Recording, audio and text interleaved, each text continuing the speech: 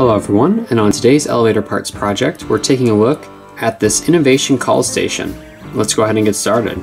So this call station is quite interesting for the fact that not only do we just have our up and down buttons, but we have a car here and in use light. So these particular buttons, they kind of stick out of the panel a little bit. I can tell this button has not been used as the buttons are really stiff still and feel brand new. This button is in its box, and you can see here the box is in great shape and doesn't even have any holes in it. So you can see it hasn't even been used before. So let's go ahead and open this thing up and take a look at it from the inside. Lifting the plate off the box reveals the inside.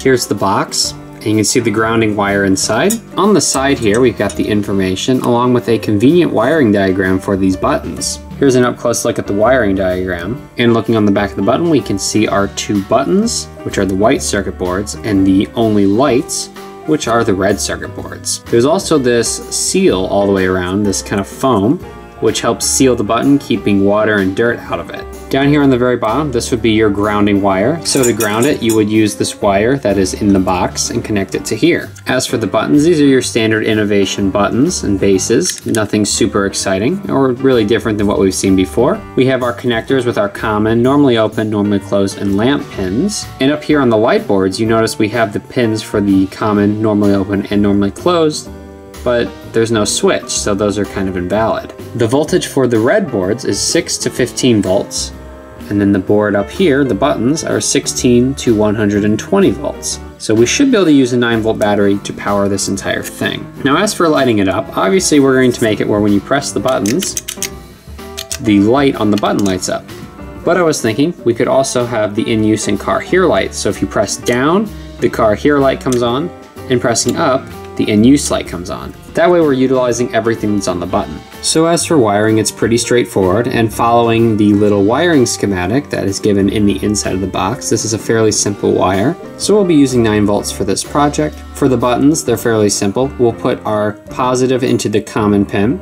Then we'll use a little jumper wire from the normally open to the lamp on this port, and then the negative will go on the lamp of the other side. Now that layout is going to be done for each of the buttons. As for the lights, I'm going to jump a wire from the normally open pin to the lamp. So kind of like what we're doing over here for the lamp, except we're going to bring another wire up here and then connect our lamps to the negative. So here's my wiring, and it's pretty simple. So like I said before, we have our positive 9 volts coming in to our two commons of our buttons. From there, on the normally open of the switch, I connected a little jumper to the lamps of each button. So there's a little jumper to this lamp and a jumper to this lamp.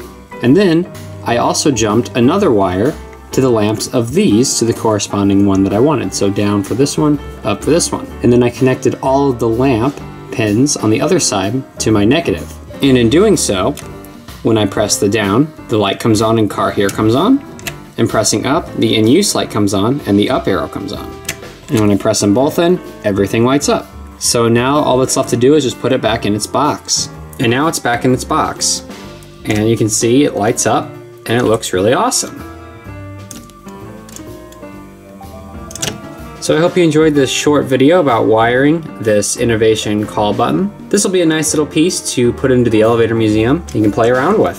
So this is a really interesting and nice looking piece, and now it is wired up and fully functional. So I hope you enjoyed this video. Thanks for watching, and we'll see you in the next one.